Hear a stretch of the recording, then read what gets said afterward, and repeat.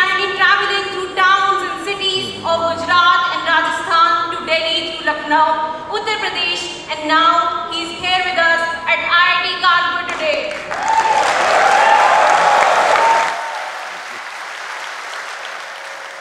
We hand over the stage to Varad, Shreya and Mutasil.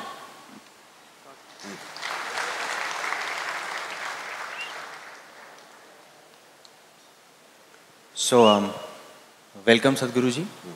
It gives me immense pleasure on behalf of the entire IIT Kanpur community to welcome you here.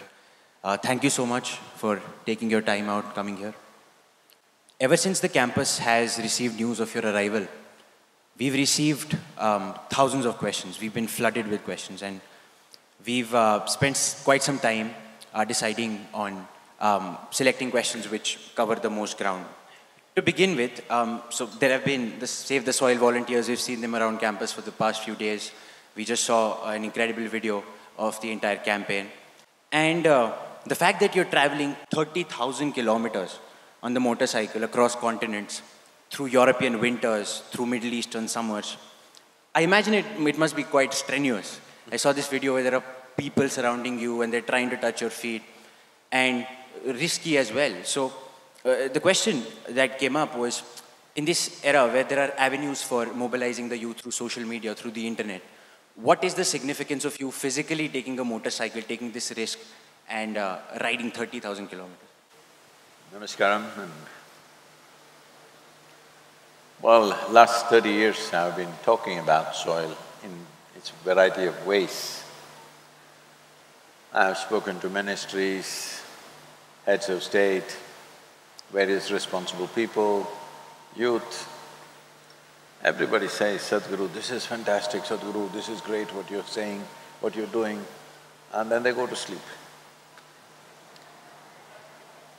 So, I've been looking at what to do to wake up these people, because they are capable of sleeping through a war. Yes.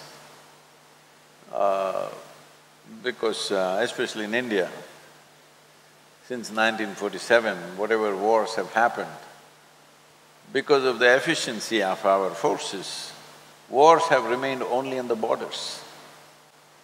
But I've been talking to many people, they believe wars are fought only on borders. No, war is kept at the border because of the efficiency of our forces. If they are not good, it will be here in Kanpur. Hello? So, people have become like this, they are able to sleep through just about anything. Is sleep a crime? Hello? Is sleep a crime? No.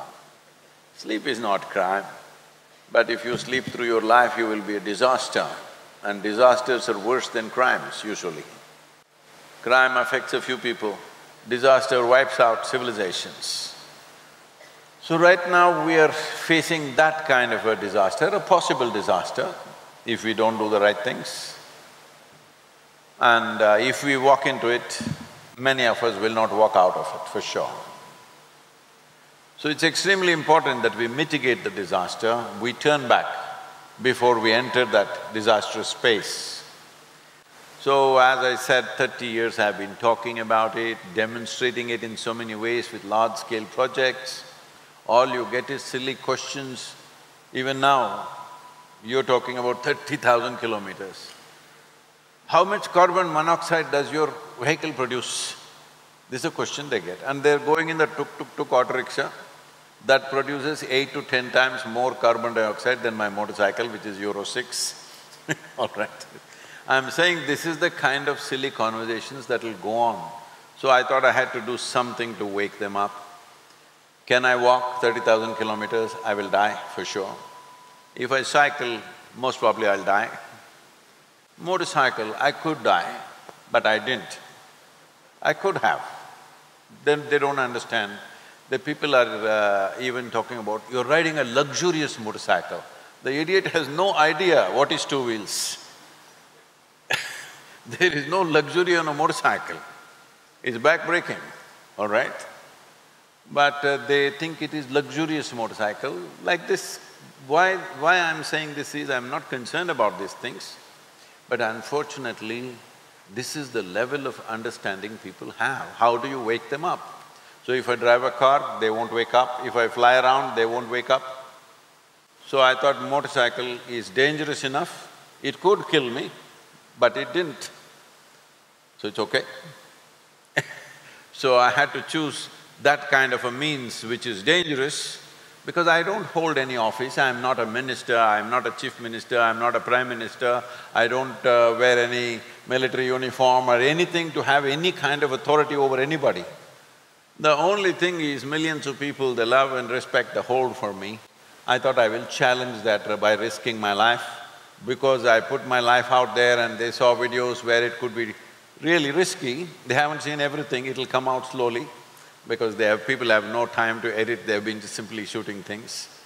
When they see that, they will realize that this was not a joke, this was not some joyride.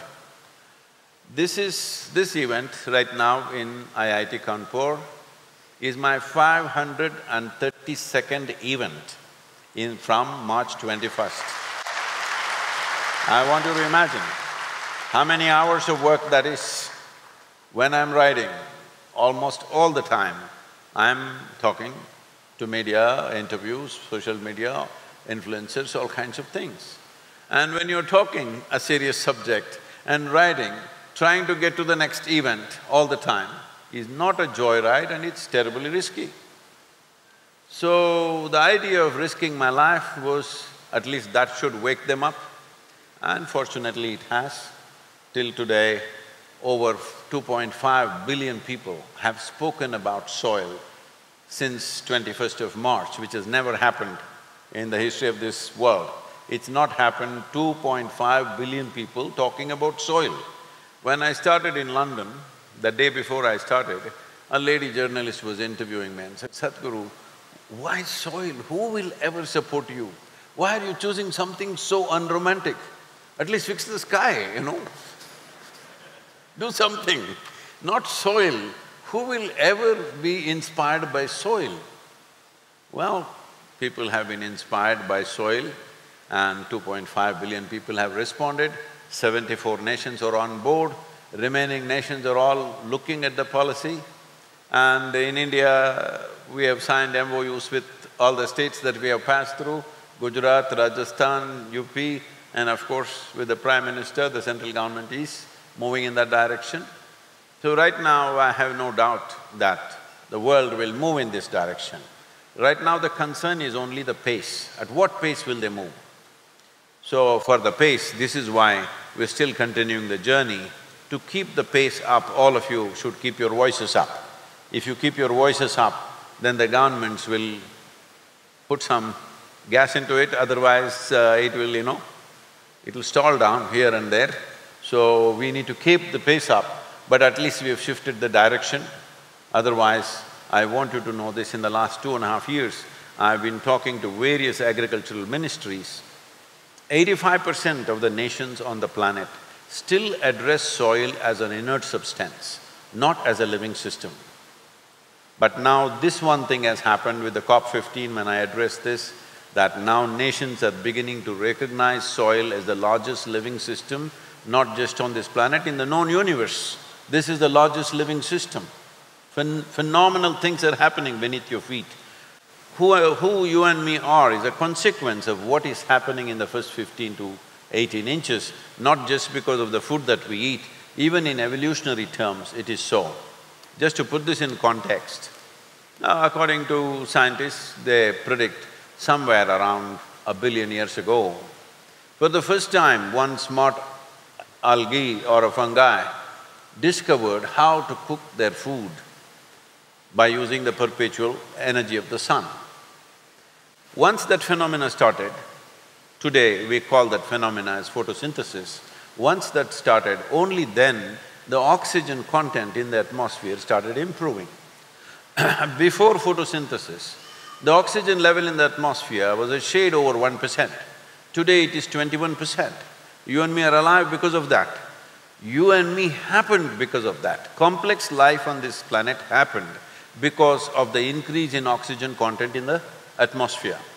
So, our very existence here, our evolution here has happened only because of what is happening in the first 15 to 18 inches of topsoil.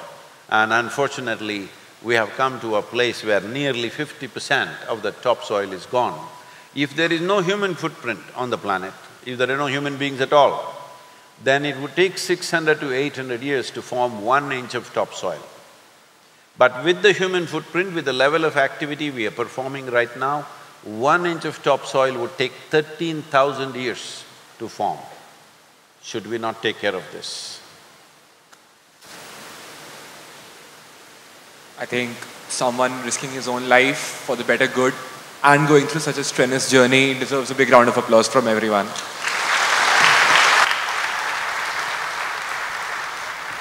So my next question would be, the youth today is very aware about mental health and mental peace and also the problems related to it.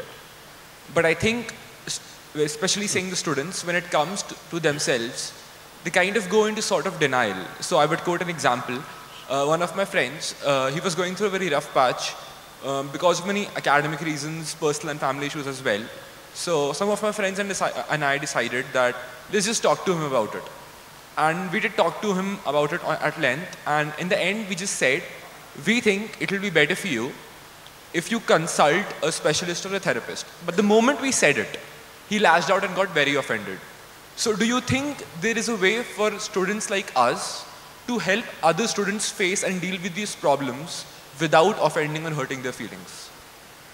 Well, I think your problem is that you got admitted to your premier institution in the country, so you're suffering that. If you vacate the place, there are so many who are willing to take it. If you quit, there are so many people willing to take your place in India. For every one of you, there must be 10,000 students waiting to be in this institution. You shouldn't be complaining about any damn thing out here.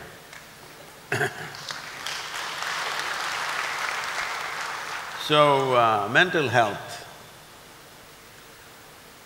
See, unfortunately, in our country, it's become fashionable to pick up anything that comes from the West, good, bad, ugly.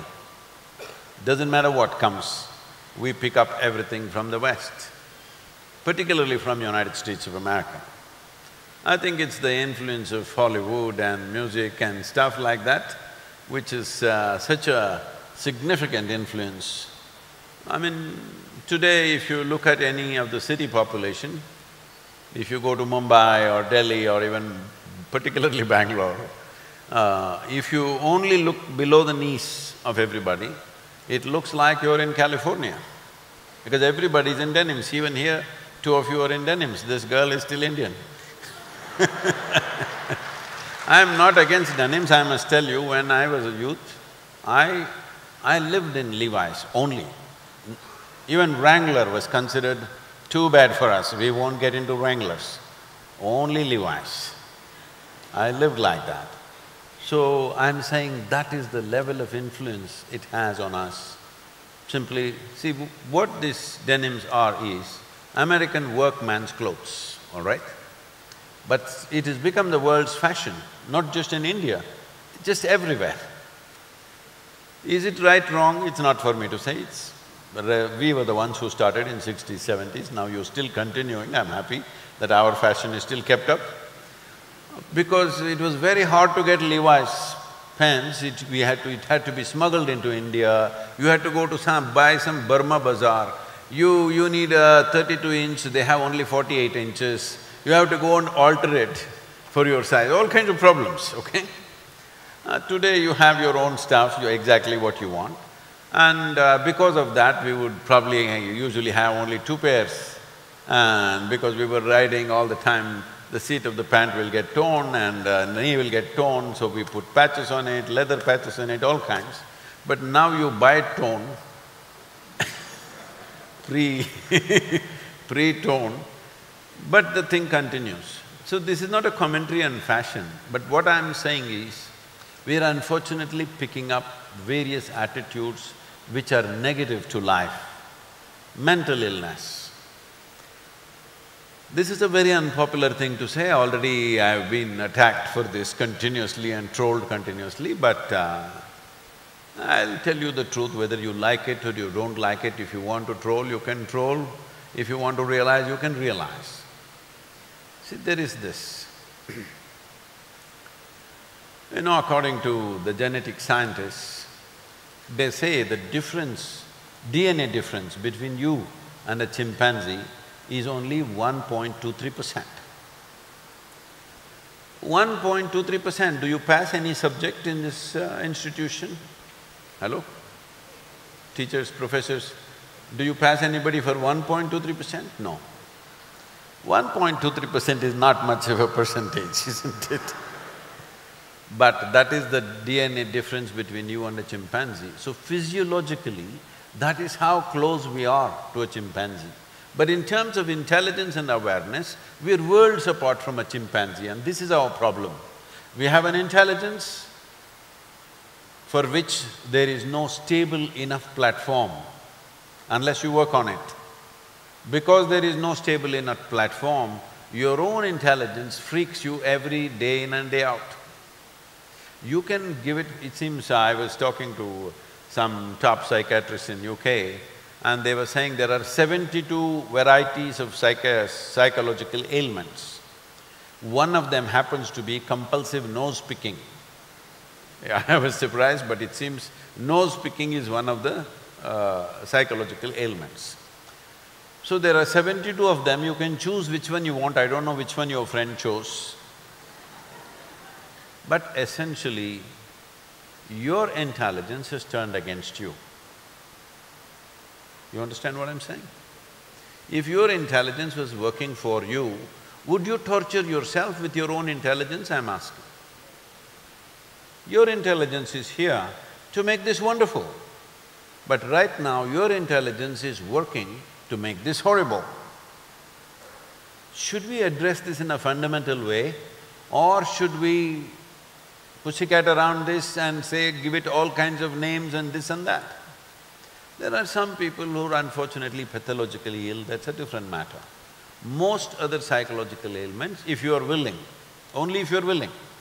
If you are willing, you can turn yourself around. But with both even physical and psychological ailments, lot of people like ailments because they get a lot of attention when they're not very well. But what is the use of that attention? You can live without such attention. Hello? See, this is developed from childhood. When you are a little boy, if you are happy and jumping all over the place, your parents will come and say, shut up, go to bed, read something. But if you're sitting in a corner, boo, boo, boo, boo, they'll hug you, kiss you and boo, boo, boo, what's happening to you? All this, you got the best attention. So somewhere deep inside you think being miserable is better than being joyful. For this you pay a whole price. This develops from a very early age in most homes and evolves into various other things. Situations will come in our lives in a way that we can't imagine many times. If only situations that you expect comes, you're not doing anything worthwhile. If you're doing something worthwhile, so many situations that you don't know how to handle will come to you. Every time a situation comes that you are little challenged by that situation, if you are going to internally break down, well, this life is not going to go very far. Doesn't matter whether we go as far as somebody else or not, but we must find full expression to what this is. It's very important. Because every life is aspiring to find fullest expression. This is not just about human beings. Whether it's an ant or an insect or an elephant or a mango tree, they're all striving to become full-fledged whatever they are. The same is true with the human being. But unfortunately, because once again coming back to education, right from kindergarten, school, they're telling you how you must be ahead of somebody else. It doesn't matter even if you're no good. You must be number one. If I must be number one, what should everybody else be? all must be below me. So my whole pleasure is everybody else is doing worse than me. This is sickness as far as I'm concerned, this is not well-being. So like this we have developed many things. Because of this, human beings suffer. The fragility of the mind and your own intelligence turning around and poking you. There are ways to turn this around. This land, this country, this culture is deeply invested in the inner well-being of the human being. And as today WHO is predicting a mental health illness or mental health pandemic, I'm sorry, mental health pandemic means, what a pandemic means is, if any one person here has something, a virus, all of us could get it. That's a pandemic. Mental health pandemic means every one of us is capable of going cuckoo right now.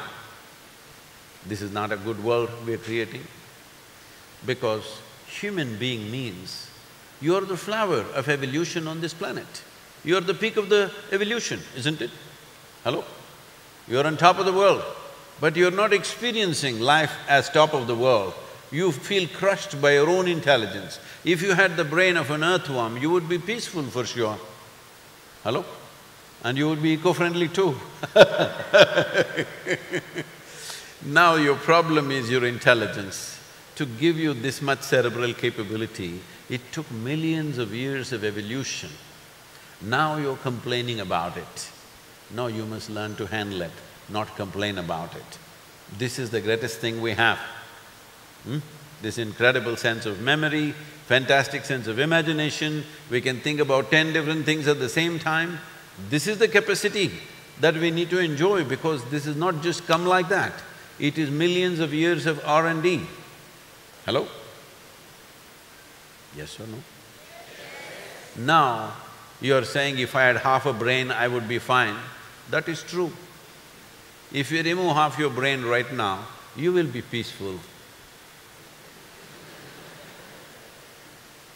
It is unfortunately true. You know, everywhere today, even so-called spiritual leaders are going about saying, peace of mind is the ultimate goal of life. I'm asking you, like you talked about your friend, if today you want to enjoy your dinner, even if you're not ecstatic, at least you must be peaceful, isn't it? If you want to take a walk in the evening, even if you're not bursting with joy, at least you must be peaceful. If you want to enjoy the company of whoever is sitting next to you, even if you're not dripping love, at least you must be peaceful, yes or no? So I'm asking you, is peace a most fundamental requirement, or is it the ultimate goal of life? So when you talk about mental illnesses, you've lost this fundamental peace, that you cannot sit here with ease, something is going on within you. Well, it might have come to such a level of compulsion, you believe that you didn't cause it. It is like you throw a pebble and now it's become an avalanche. You can't believe you did it. But everything that happens within you, everything, your thought, your emotion, your chemistry, your health, your well-being, everything that happens within you is your fundamental responsibility. Hello? What happens around you, there may be many forces. What happens within you is 100% yours, isn't it?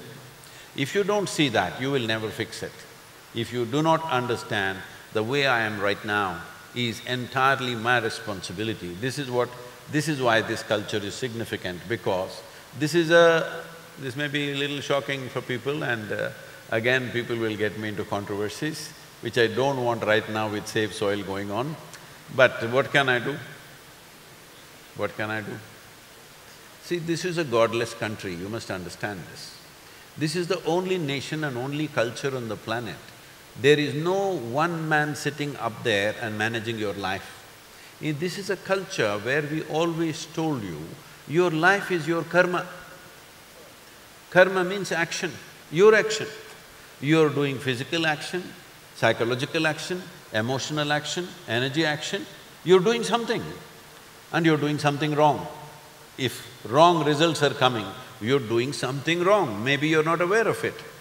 If somebody is saying nose picking is a ailment, Maybe your nose will bleed one day because of excessive picking. Hello?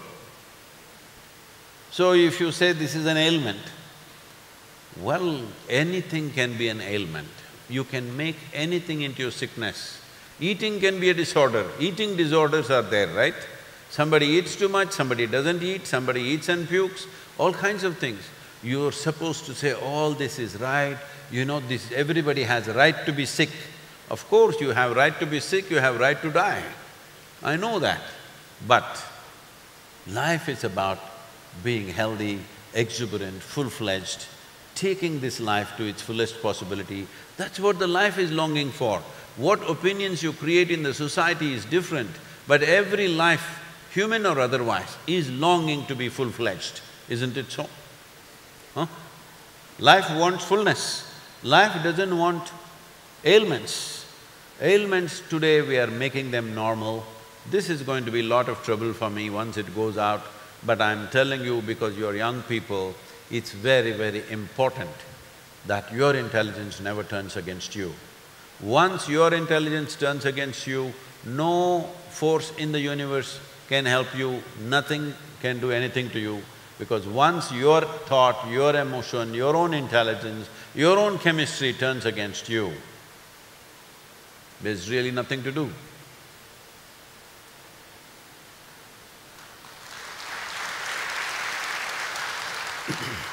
Thank you so much for such an insightful answer. So, my next question to you is one that I believe might resonate with a lot of first-year undergraduates in campus. First-year students usually copy answers but not questions. So, moving on to the question. This was a question that was asked by a lot of people in the feedback that was received.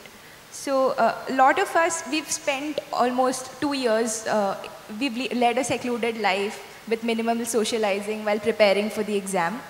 And now when we come to college, everybody expects us to, you know, effortlessly socialize and network, and that is supposed to be the norm because that is important in order to move on in life. But if there is a person who is introverted and reserved, and it is not his or her natural personality trait to mingle with people, and he or she, for him, it is a major leap out of the comfort zone to, you know, socialize. So should such a person make conscious efforts to network and socialize, or is it okay to be comfortable in one's own skin and be at peace with oneself and be happy with the personality that you possess? You used the word personality 3 times in this question. The word personality comes from the source word persona.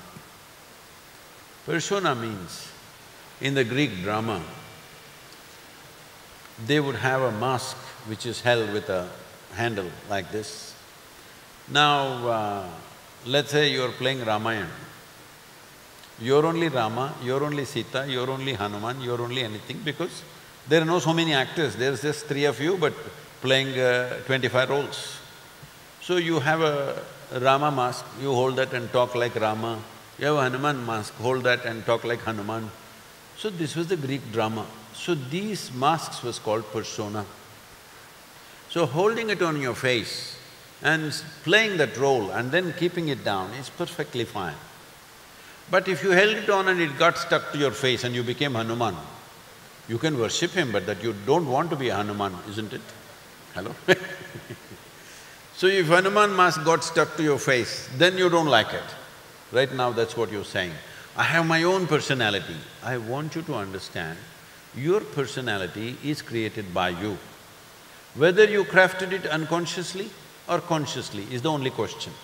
Maybe parts of it is conscious, parts of it is unconscious for most human beings. But how much of it is conscious will determine how much freedom you have, of which way you wish to be. So, do not first assume that personality is some God-given thing and it's stuck to you. You can change your persona whichever way you want, whichever way you want. I announce beforehand, 3 years later I'm going to change my personality, beware all of you who know me very well, be careful, because when I change my persona, don't think I've lost it. I'm going to change it, don't lose it, hang on tight, because when I change, you will think something has gone wrong and fall off. I warn them 2-3 years ahead of time. In spite of that, some people fall off because they think suddenly something has gone wrong. So if you look at my life, I've changed my personality many times, significantly, because the activity was different and I was pushing myself into a different level of activity. I needed a different persona and I crafted a new persona and became that. Now am I doing pretty well as a motorcyclist? For 32 years I had never ridden a motorcycle. Way back when I was young I did. For about 4.5 years I literally lived on a motorcycle, but after that I never got onto a motorcycle, nor did I even think of one. Now suddenly when we were doing this Kaveri calling and rally for rivers, somebody brought a motorcycle and said, "Sadhguru, you must ride." I thought, can I ride this damn thing after 32 years? Can I really ride a motorcycle? Then I went and sat on it, then I realized I haven't lost a day. So since then, I've been riding because the pandemic also came and they said you must do social distancing. The best way was to ride fast enough so that nobody's around you. So I kept social distancing, continuously riding across the world. So what I'm saying is, your persona or your personality should not be a concrete block. It must be a malleable thing. You can make it according to the situations. If your personality doesn't fit into a given situation, unnecessarily it'll get a beating, isn't it? Hello? It will naturally get a beating. If you try to put a square rod into a round hole, it'll get a beating, isn't it? Similarly, the other way around. So personality should be flexible. There is no such thing as, this is my personality. You practice one thing, tomorrow morning be a different person, okay? Till you come out. You wake up in the morning, till you come out and meet other people, you be what? Well, who is your favorite film star? Man? Shah Rukh Khan. Okay, from the time you wake up till you step out into the college, you be Shah Rukh Khan in your room, okay? Walk like him, talk like him, be that, do all the funny things that he does, okay? I'm saying you will see, flexible personality is a joy to carry. But if you're stuck-up personality, whatever kind it is, once it becomes like a fixed thing, personality becomes a straitjacket which will not allow you to move, which will take away your freedom without knowing what's happening. So let personality be something that you consciously carry. When situations demand a different personality, let's carry a different personality. There's nothing wrong with that. Shah Rukh Khan, is it okay?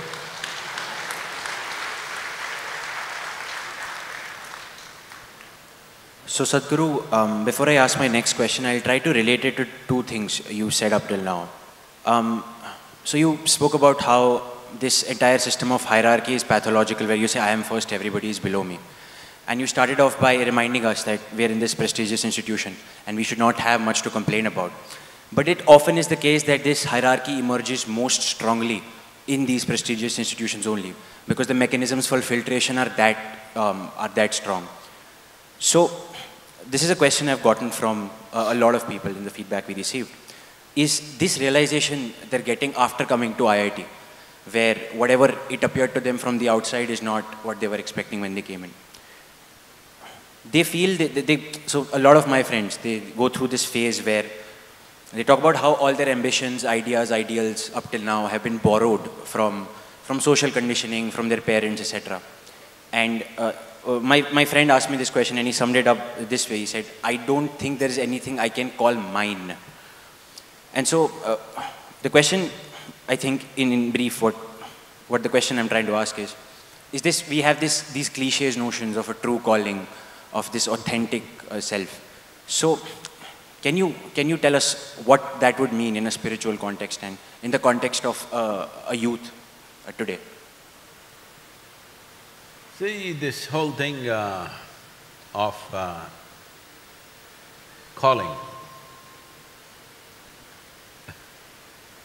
because now the calling in 21st century has been slightly tweaked by people because they feel a little embarrassed about the original calling. Calling essentially means God is calling and telling you what you should do. That's where the word comes from.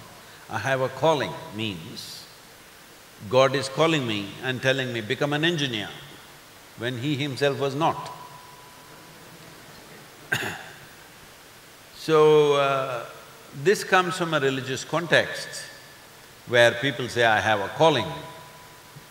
Once again, it's very foreign in the Indian context, but we have taken it up because today we have come to a place there is nothing specific that we can say Indian, it's gotten all mixed up. We are a kaleidoscope of many things.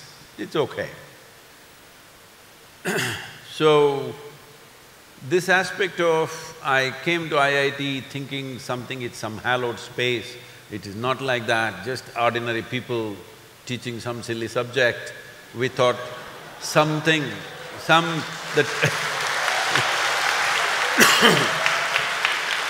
we thought the professors will come with a halo, but they don't even have hair.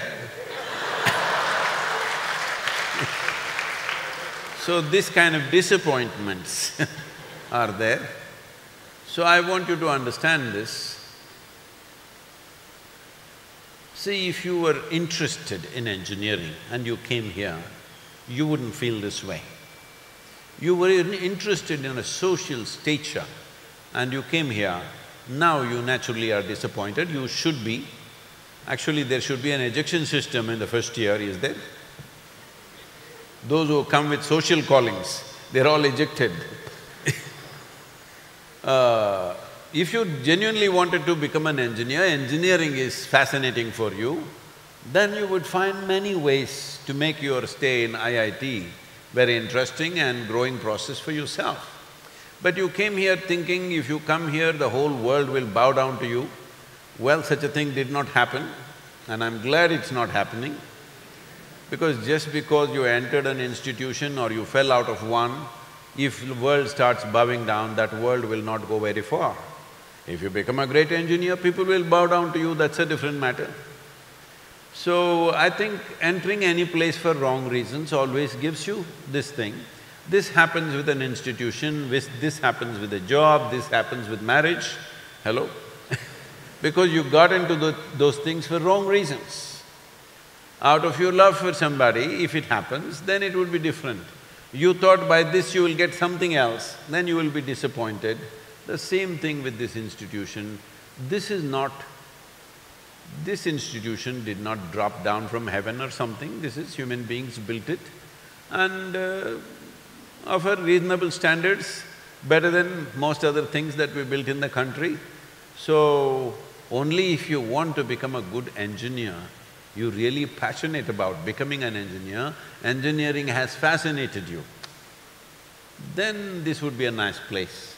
If engineering has not fascinated you, you're looking at social prestige and whatever else, I'm glad they're frustrating you. They should frustrate you even more, because for the wrong reasons we are doing things. So, about hierarchy, about filtration systems, see, the question is not about who is superior to whom. But at the same time, competence is one thing that you cannot ignore in the world. You cannot ignore competence. The moment you ignore competence, then it's a downhill society. So, in any given place, competence will be valued, competence will decide who sits where. I think we have to come to terms with it. But in the kindergarten school, you get 100, I get 99 and you're superior to me, this is a bad trend. But at this stage of your life, when you're trying to enter into a certain aspect of life, competence has to be identified. If competence is not identified and rewarded, then what is the point of life? It will be like that. This doesn't mean others have to be treated badly. Maybe there is somebody here who is in engineering college, but they would have made a good chef, maybe they would have made a good musician, they're just in the wrong place. They should volunteer in the kitchen and they may find their calling. So I'm saying, not everybody may have competence for a certain subject. But the problem of education is, we have millions and millions of youth like you, we have to put them into something. We don't have million subjects, we only have that many subjects. So we put all these millions into those subjects, whether it is you're enjoying it or it's painful for you, it doesn't matter, we're putting you through the same extruder because that's all there is. We still have not been able to create that kind of education where each one will be nurtured according to their competence.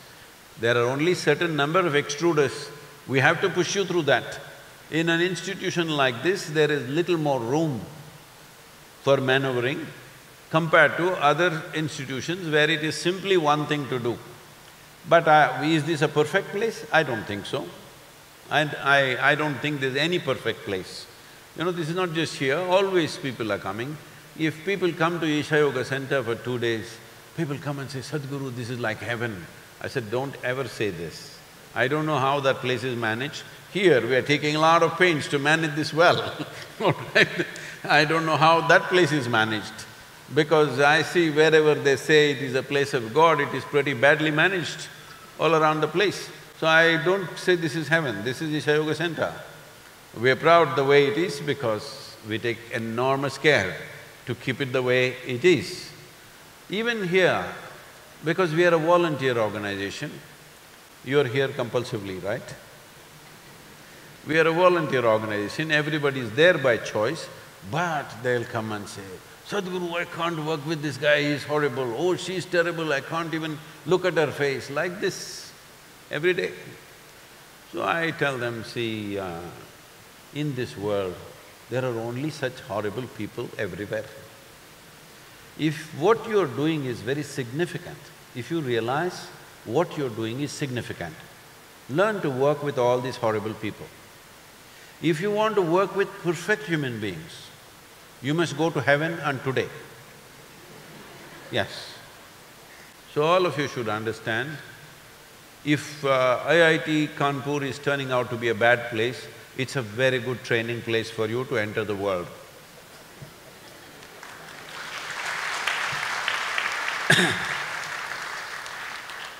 So Sadhguru, as you said, that since everybody has a very different skill set and there is no set course or job profile that would tailor fit that particular person.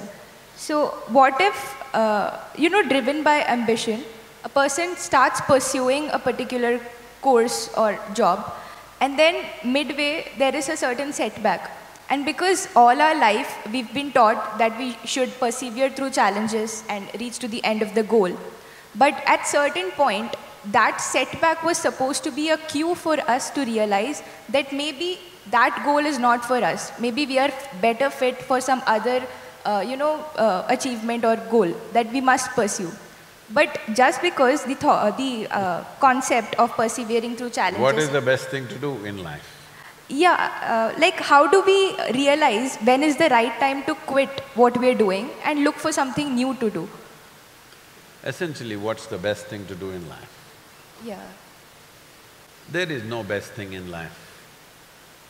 Every damn thing is painful. It is just that it is just that if you realize even a small thing that you do, if you put a larger vision to that, it'll become very significant.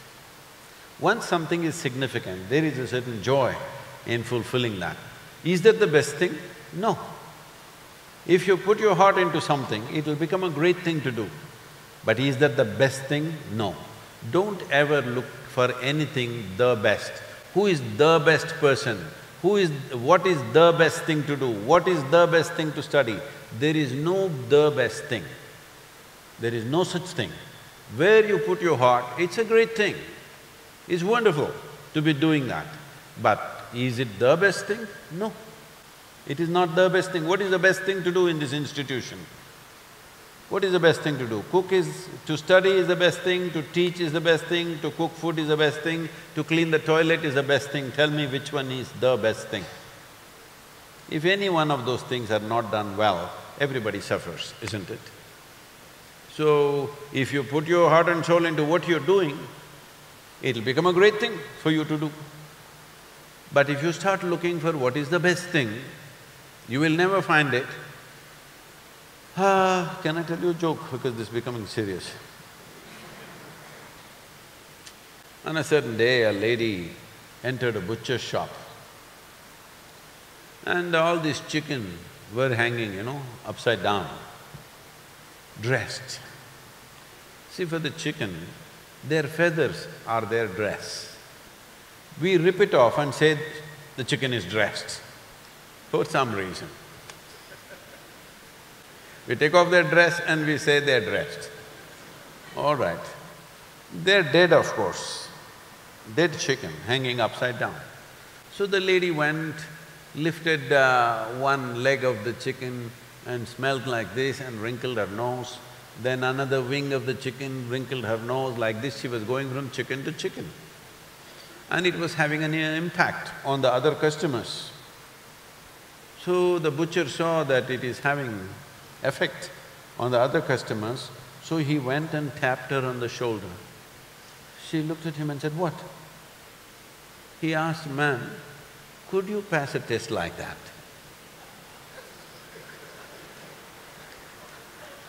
So don't go on putting other people to tests that you yourself cannot pass.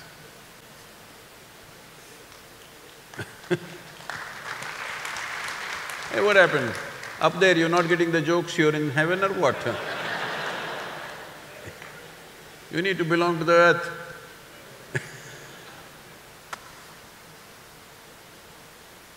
Thank you, Sadhguru. You got the joke.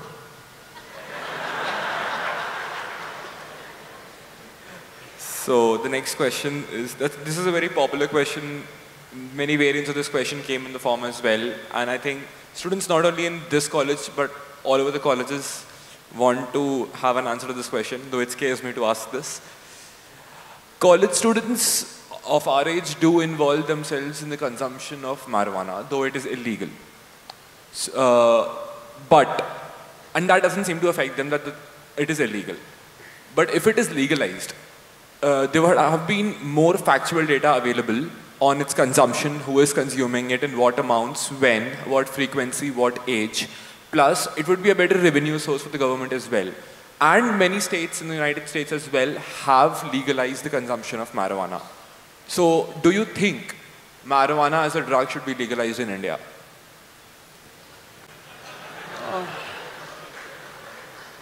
See, we can legalize everything. Why just marijuana? Because once we legalize marijuana, the cocaine fans will come and say, why not cocaine? There are others, there are those MDX people, they will ask for that. There are meth people who do it in their own room, they will ask for that. So why not legalize everything at once? What is the problem? No problem. It is just that, as I already mentioned, if you pay attention, you would see an ant is striving all his life to be full-fledged ant. A mango tree is striving all its life to be a full-fledged mango tree. This is the nature of life. This is not a philosophy. The nature of life is every life is doing its best to be what best it can be within its scope. But if you're talking about intoxication, it doesn't matter, I'm not even looking at whether it's legal or illegal, whatever it is, whether it's alcohol, marijuana, this one, that one. Legality is not the question, what is legal doesn't become right, what is illegal doesn't become wrong, okay? That's a different matter.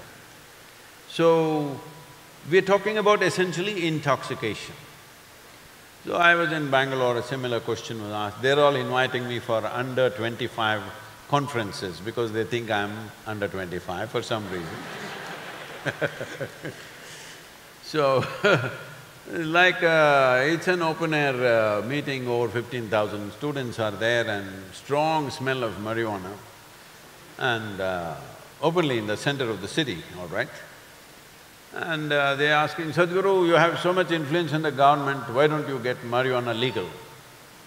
So let me tell you what I told them. See, right now, it's called… you also use the word smoke up?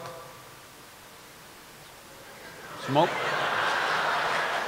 It's the set terminology, I guess. Okay. Smoke means tobacco, smoke up means marijuana, smoke down means what? Nothing, okay.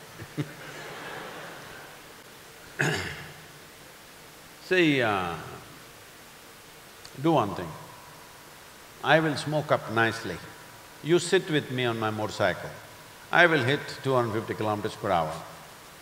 Are you okay? I don't think so. No. Because you understand, my competence levels will go down the moment I'm smoked up. Yes? So don't call it smoke up, don't call it high, you get low. You can't see better, you can't handle things better, your competence goes down. So tell me, will life get enhanced by enhancing one's competence, by enhancing one's… If I can see better than you, right now I can. I'm riding through the night, in the middle of the night with glasses on. People say, Sadhguru is not dangerous. Well, nearly 24,000 kilometers I've survived, so I don't think it's dangerous. What do you think? In all kinds of terrain, because I can see better than you. It's very difficult for people to understand this. Of course, they'll say there's no science like that. It is fine. For you, only if it's written in the textbook it is science, it's very unfortunate.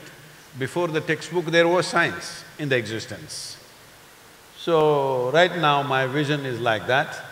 I'm 65, I should be wearing spectacles, you are, I am not. I'm wearing colored glasses and reading in the night. Because I'm really up, but not smoked up, I'm really up. I can sleep for 2-3 hours a day and night and be active for 20-22 hours a day, non-stop. Well, tell me which is high. I'm high, or when you smoked up, are you high? You're lowering your competence and you're saying, I am high, which is an unfortunate reality. See, it is like if you are cooking in your kitchen, salt is marked as sugar, sugar is marked as salt, you know what kind of cooking you will produce? That's what will happen to your life. At least you say, I want to be down, smoke and sleep, or smoke and sit like this, all right? But don't say, I am high. You're not high, you're low. If your intent is to be low, go ahead. Because I'm not somebody who looks at life in a moral terms. I'm looking at life in terms of life. Life wants to be high, isn't it? Life doesn't want to be low, because it's a very brief amount of time. All of you are young, you may not even think about it, but I'm telling you, as you sit here with me, you're 1 hour closer to your grave. So am I, of course. Yes or no? Time is ticking away for all of us. If you're conscious that life is such a brief happening, do you want to be intoxicated or do you want to be invigorated? Which way is it? It's your choice. Legal, illegal, doesn't matter. What is the choice of life? What is the natural choice of this life? It wants to be high in every possible way. To cover your incompetence, you want to call low as high. No. Suppose you need to go through a surgery. Now the surgeon comes smoked up. Shall we open you up? Well, he'll pull out your kidneys instead of liver because you won't know the difference. So I'm saying, people will say, oh, it's not like that, they're evolving a whole science about marijuana, about how marijuana does this, marijuana does that. See, so does everything. In Telugu there is a saying, Sarva rogalku sarai mandu. This means for all the Telugu people, they love it. This means for all ailments, drink is an answer, because everything goes away. I would say poison is an answer for every disease that you have. Because once you are dead, you will not have any ailment. This is the advantage of death.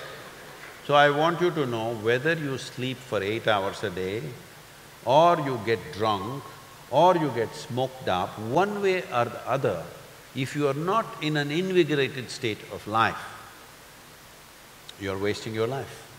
Even if you're simply overeating and sleeping, or you're marijuana, or you're alcohol, it doesn't matter which way.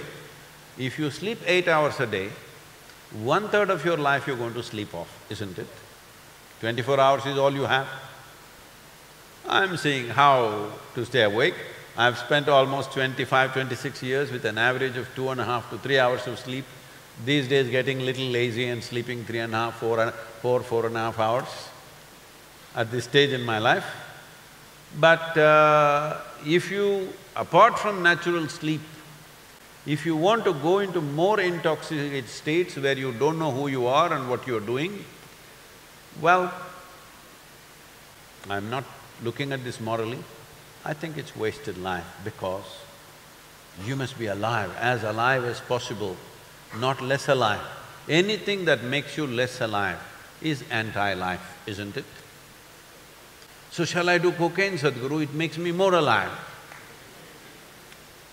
It's fine if you can produce your own, not in your laboratory, not in your kitchen, but within your system, because this is the most complex and sophisticated chemical factory on the planet. Do you agree with me? The question is only, are you a great manager of this factory or are you a lousy manager? That's all the question is. If you were a great manager of this system, would you produce chemicals which will keep you blissed out, or would you produce chemicals which keep you miserable? Which way is it? So instead of taking charge of this, you're doing all kinds of mess. Inefficiency, that's all I'm saying. I'm not against marijuana, but I'm against inefficient life, because time is so brief. When time is so brief, we must do the best we can, isn't it? In our lives, if we do not do what we cannot do, there is no problem. But if we do not do what we can do, we are a disastrous life. And that disaster will unfold when you invest in intoxication. Because if you want to be intoxicated, I'm not showing my eyes today, but if you look at my eyes, I'm always stoned. No substance. Because this is the most sophisticated chemical factory. If you keep this well, you will always be like this.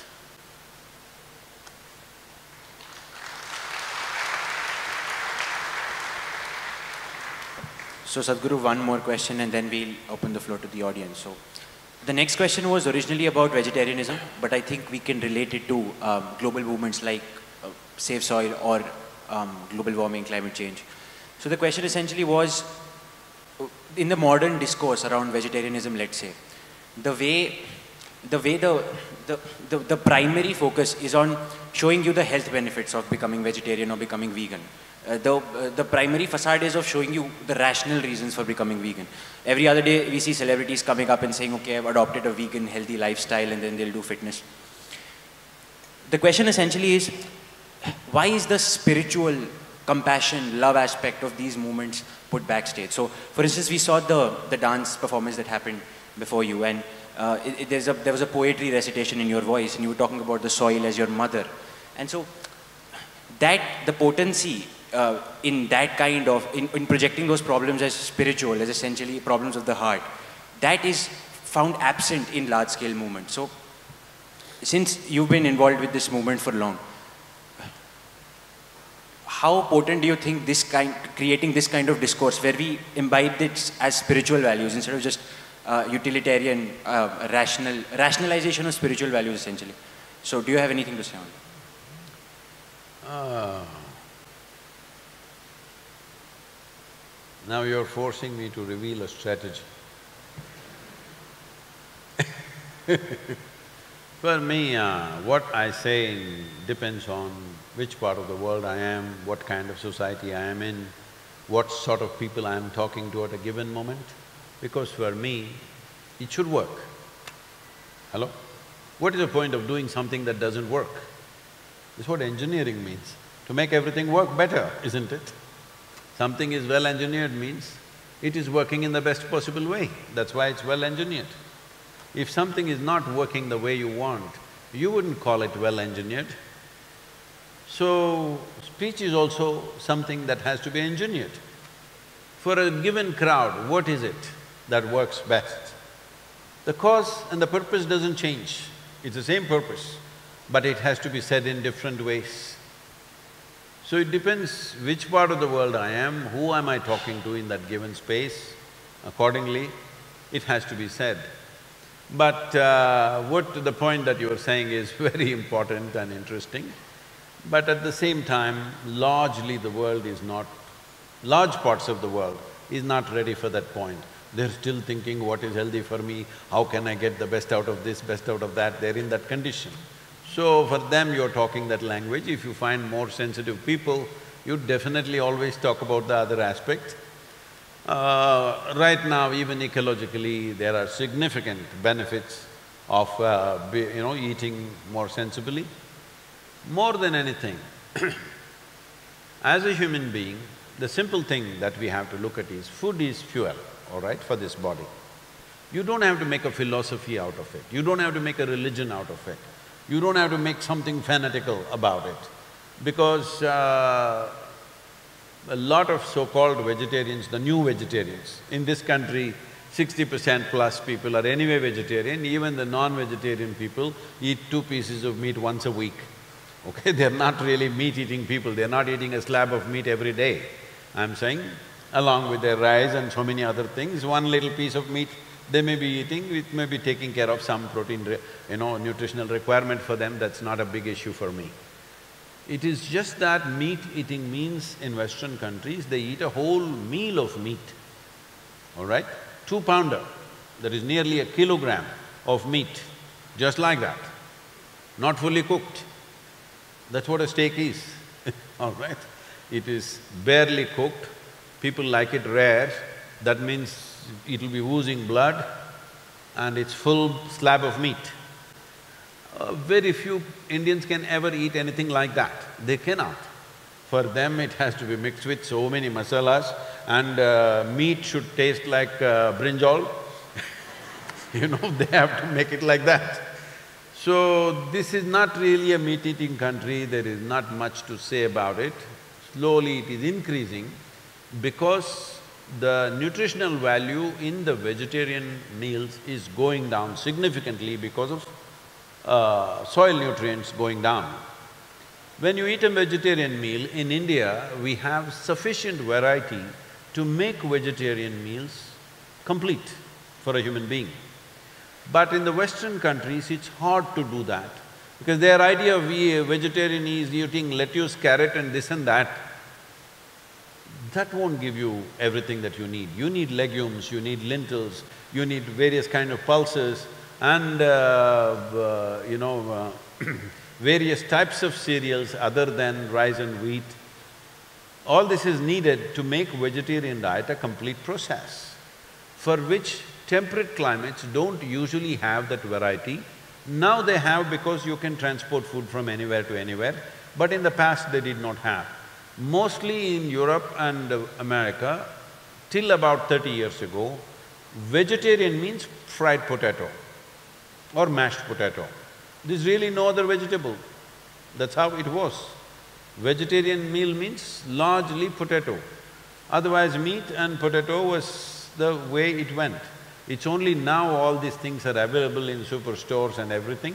So they are going vegetarian now and they're very excited about it. It's nice that they're getting excited about it because that excitement has many ecological benefits for the world and other creatures. It is definitely for whatever purpose, see, it doesn't matter for what purpose I did not cut your throat, it doesn't matter. I didn't cut your throat, that matters to you, isn't it? Hello? Whether I did it out of my spiritual well-being or I didn't see you, it doesn't matter.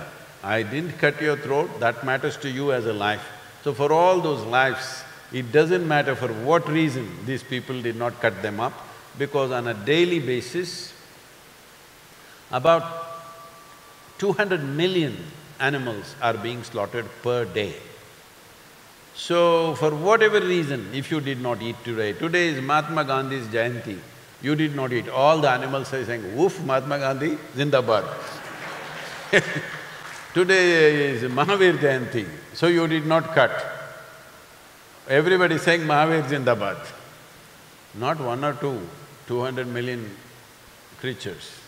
So for an animal, for a life, it doesn't matter for what intentions you did. For you, it makes a difference. Whether out of your own self-interest, what is healthy, you did not do it, or out of your love and compassion, you did not do it, makes a difference for you. But for the animal, you didn't cut it, that's all that matters. For what reason you did not, it doesn't matter. So this is definitely a more sensitive way of doing things. But is the world ready for such sensitivity? There are question marks.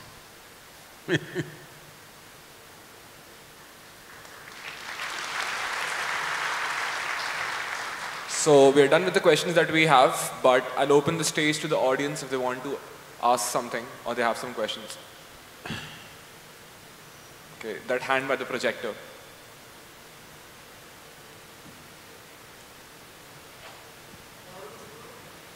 Microphone, microphone.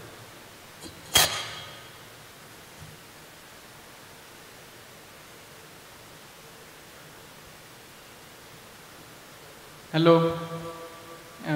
First of all, Namaskaram, Sadhguru. Where are you? Here. Here means where? Oh, Can you hold on a second? He said first, so we'll take his question first, then we'll go on to you. Only if you speak it works. Namaskaram, Sadhguru.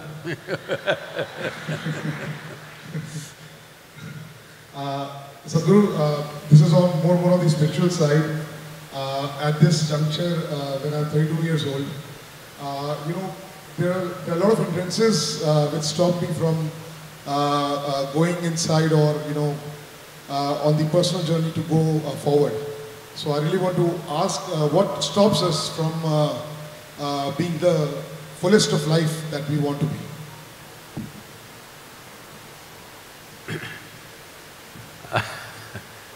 As I said earlier, it's an evolutionary issue. You have an intelligence for which you don't have a stable enough platform. If you do not create a stable platform, your intelligence itself will freak the hell out of you. You may become diagnosed as mentally ill or not, but whether diagnosis happens or not, suffering will happen. Some will get diagnosed, few will get diagnosed, most other nutcases are never diagnosed. They live around you, including you. Hello? Different kinds of problems. See, when I say different kinds of problems, it is not necessary you must be clinically depressed or you must be this or that. Your thoughts and emotions torture you, that means you're unwell. Right now, if your forefinger starts poking your eyes, something wrong with you or no? Hello? So if your thought and emotion keeps poking you inside, something wrong with you or no? Your only consolation is, but everybody is like this only, all my friends are like this only. Well, that's how it is in an asylum.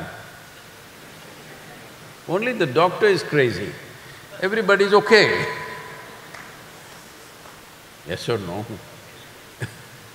Everybody is like that only, it doesn't make it anything better because human suffering is human suffering.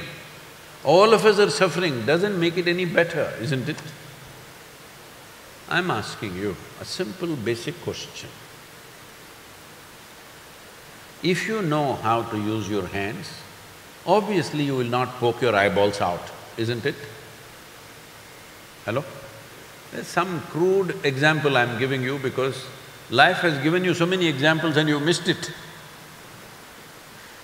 If your hands are in reasonable control, even if they can't do some super sensitive activity, at least if they're not gorging your eyeballs out, we can say you're all right. Now if your thought and emotion is daily torturing you from inside for one reason or the other, doesn't matter what is the reason. No, Sadhguru, this problem, that problem, there's no problem. There are only situations in life. You don't know how to handle it, so it becomes a problem. Hello? That's all it is. So, if your thought and emotion is taking the life out of you on a daily basis, is there something seriously wrong with you? And maybe with everybody around you, let's say, there's a consolation. So you must fix that first. Before you fix anything, you must fix that. Your own fingers don't pull out your eyeballs. You must fix that first or no? Hello? Your own thought and emotion does not torture you. If somebody tries to torture us, then we will see how to deal with that. Somebody else is harmful to me, there are many ways to handle it. I am harmful to myself, how the hell to handle this if I don't fix it?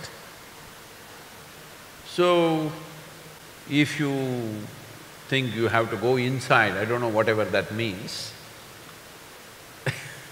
you want to go into the stomach or heart or where do you want to go? It's okay. No, because in our mythology, so many, mystics and others got into somebody's belly and expanded there, you heard of all Shukracharyas and all that stuff. So we don't know where you want to go. But one important thing you need to understand is all your faculties of your hands, your feet, your eyeballs, your ears, your thought, your emotion, your memory, your imagination must work for you. Hello? Must work for your well-being. If that is not happening, then you must stop every damn thing that you're doing before you cause too much damage to yourself and the rest of the world. Come to the yoga center, we'll straighten you out.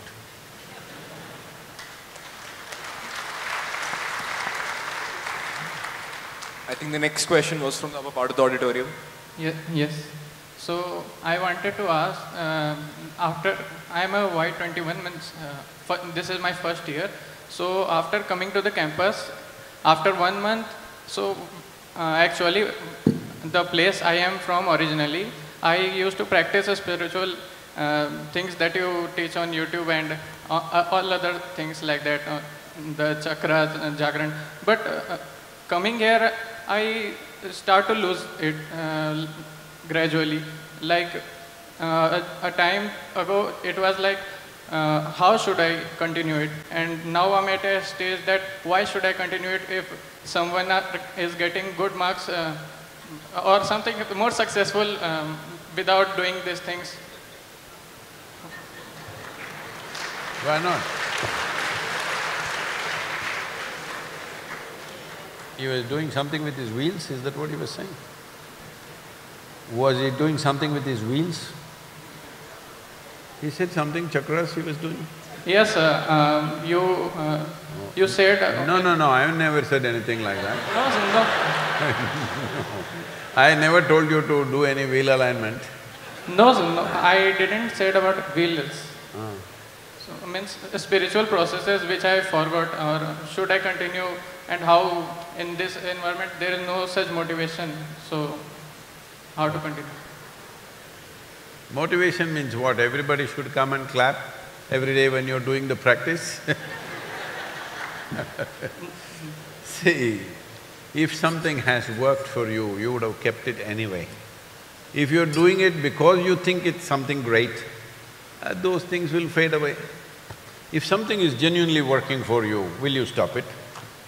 You won't stop it unless you get lost in some other kinds of habits and stuff, you will not stop things which are really working for you. So I don't know what wheel stuff you were doing. So one important thing we need to understand is, spiritual process means it's a seeking. It is not about believing something. A religious process means you believe something. Spiritual process means you seek. If you want to seek something, you become a genuine seeker only and only when you realize, I do not know, isn't it? I know but I seek. Is it possible? You're a vested interest. You can only seek, genuinely seek, when you realize you genuinely do not know. I do not know is a tremendous possibility. So don't talk about things which are not in your experience, because Unfortunately, everywhere in the world, but particularly in India, because we have had, 10, 15, 20,000 years of spiritual history and so much culture behind us, everybody likes to use spiritual jargon all over the place. Can you bring this much sincerity into your life, all of you? What I know, I know. What I do not know, I do not know. I don't have to deny what I do not know, I just don't know, that's all. Is that okay? Hello? So I think we have time for just one more question. No. Only the professors are clapping, I'm worried about this. What I do not know means only professors are clapping, all the students are sitting like this. There is something wrong here.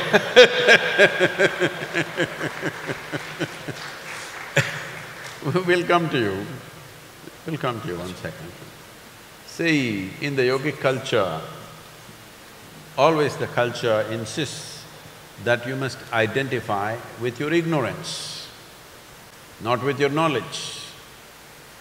Because even if you absorb all the libraries on the planet, in this limitless cosmos, where we do not know where it begins, where it ends, what you know is a minuscule. Whatever you identify with, you generally become that. See, now you say, I'm an Indian. How? Just identified with that, isn't it? Whatever race, religion, caste, creed, nationality, gender, everything is an identity. If you identify with something, you become that. If you identify with your knowledge, you will become a minuscule. But our ignorance is boundless, isn't it? If you identify with your ignorance, you will become boundless. So, do not talk about anything which is not in your experience. Because whether it is God or soul or chakra or this or that, do not utter things that you do not know. I do not know is a tremendous doorway. If you destroy that doorway, you will only have imagination going on, hallucinations going on.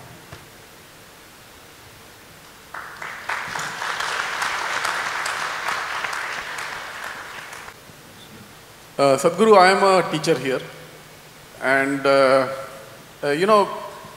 we are told about the utopian Guru-Shishya parampara of the past. And what is happening today in the society is I'm feeling more and more as if I'm a service provider. It's like a 4G package of a mobile telephone, the society is only interested that the 4G should continue. What you're doing with that 4G, nobody is bothered. So it is exactly like that, So, as a teacher… You must be careful, 5G is already… 5G, yeah, okay, so I still have the older one. So anyway, so the idea is that, as a teacher, you feel pained to be branded as a service provider. Or at least we get a feeling more and more, and everybody says, that 50 years back it was like this, today it's degraded. And we feel every day we are made to feel that we are service providers. So should we worry about it as a society, as a reflection of, somebody who is guiding the youth? We connect in terms of, on that platform where you are also guiding. So this pains me and this pains a lot of our community. We keep talking, but nobody dares to speak up, So what is your reaction to this and how do we deal with it?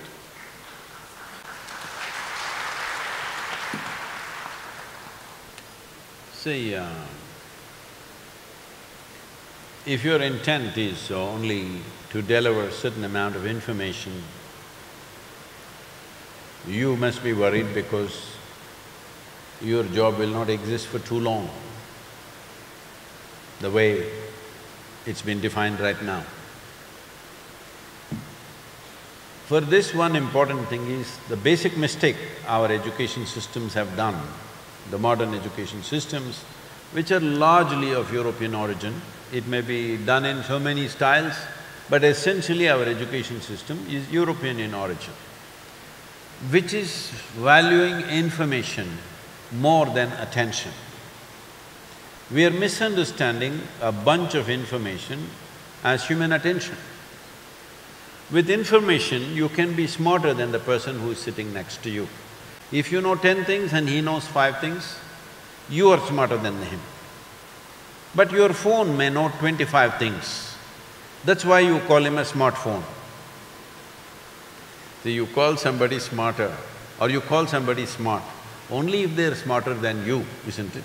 The moment you say, I have a smartphone, you are admitting that your phone is smarter than you because your entire idea of intelligence has come down to information. Memory. Your examinations are all about memory. I don't know how IIT examinations are done, but generally the school education is all about memory. My phone has 100 times more memory than I can think of, all right? So does it become smarter than me? No, it has more information, but today we have converted education in this direction that it's all about information. If it's all about information, human teachers should go out of vogue in the next 10 years' time. It doesn't mean anything to have them, because information is more reliable when it's in its digital platforms. Human beings can always fudge information, not necessarily by intent. It can happen. When you're saying 10 things, one thing may get mixed up. So for delivering information, you don't need a human being. For delivering inspiration, you need a human being. For delivering insight, you need a human being. For enhancing human attention, you need a human being. If you switch to that role, you will always be relevant. You will become more and more relevant as machines take over information business. And definitely machines should take over information business because it's just waste of time, waste of brain power just storing information in your head. I go around with a totally empty space in my head, I have no information anywhere in me. People ask me, Sadhguru, what are you doing, what are you thinking when you're writing? I'm not thinking a damn thing, I'm just writing. Most of the time I'm like this, I'm not thinking anything. Why should I be thinking something? Because thinking means you're just recycling the data that you already have. I'm already bored with the past, why will I be going on recirculating the same thing when life is exploding in front of me in every possible way? Life will explode in front of you only if you pay enough attention. If your attention is superficial, there is nothing interesting happening here. If your attention is keen, there are fantastic things happening all the time, because that's the nature of creation. So this transition from human attention to information is a big downfall for human intelligence. It is important now that machines are taking over memory and information business, it's important that we gear human beings towards keener sense of attention, because without attention, no door in the universe shall open for you ever.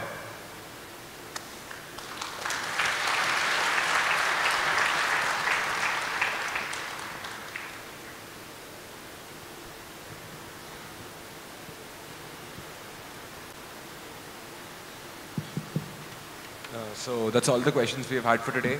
It takes 2 engineers to make 1 microphone work. We went on standby, so we had to switch it back on. No, it's okay, you're in the first year, so it's all right. I'm just being mean, it's okay. I'm old enough to be horrible, right? She will not… Sadhguruji, my love for you has no bounds, Sadhguruji. I've been following you since 10 years. And Sadhguruji, what did you do? Since November, Sadhguruji, I've been sending proposal. I love you, Sadhguruji. I have a shawl for you. I have a shawl for you. Would you accept it? I designed it. I designed it personally for you. Would you accept it, Sadhguruji? I will, but I almost fell off the chair. I fell off daily. You ask them, I fell off daily. 24 hours, you are inside me, Sadhguruji. I can't tell you how you are, you are Aham Brahmasmi, Sadhguruji. All right. I love you. Would you accept my shawl, Sadhguruji? Yes, ma'am, I will take. Thank you, Sadhguruji.